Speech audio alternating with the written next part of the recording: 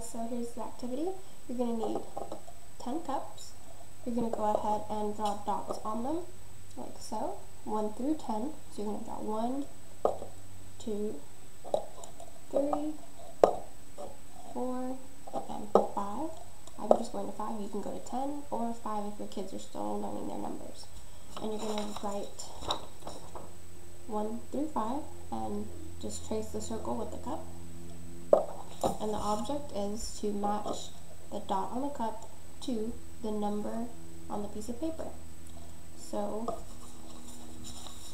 you're going to go ahead and match 1 to the 1, 2 to the 2, 3 with the 3, 4, and 5. And that's the activity, that they can match the number on top of the cup to the actual written number on the paper. You can also mix up the numbers instead of writing in order.